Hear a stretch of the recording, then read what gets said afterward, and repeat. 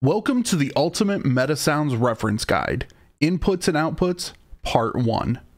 In this video, we'll be looking at the on play, out mono, out left and right, and on finish nodes. Let's start with the on play node.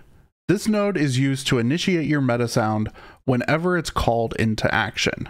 Whether you have it set up to start whenever you start your level, or you're triggering the MetaSound later using, for example, a trigger box, this is how it all starts.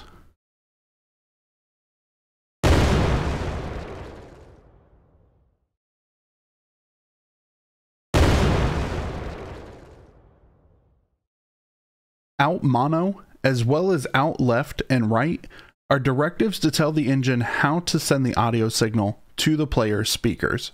Out mono will send the exact same signal to both the left and right speakers.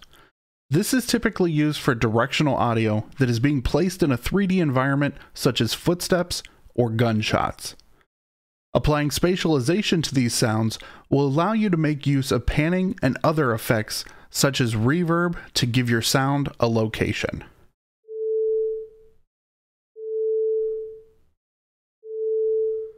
Without any type of spatialization applied, these sounds will appear to be coming from directly in front of the player, regardless of location or proximity.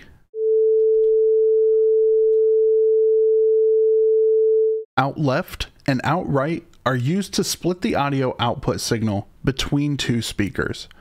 This is typically used for sounds such as music or ambiances.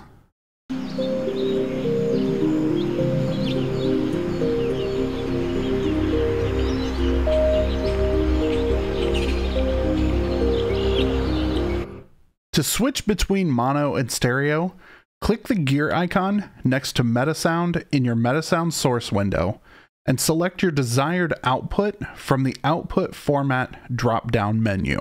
The On Finished node allows you to notify the engine when the MetaSound has finished playing.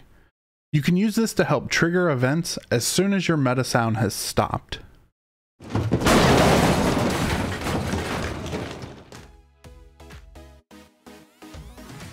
To see the full list of videos in this reference guide, click the link to the playlist in the description below.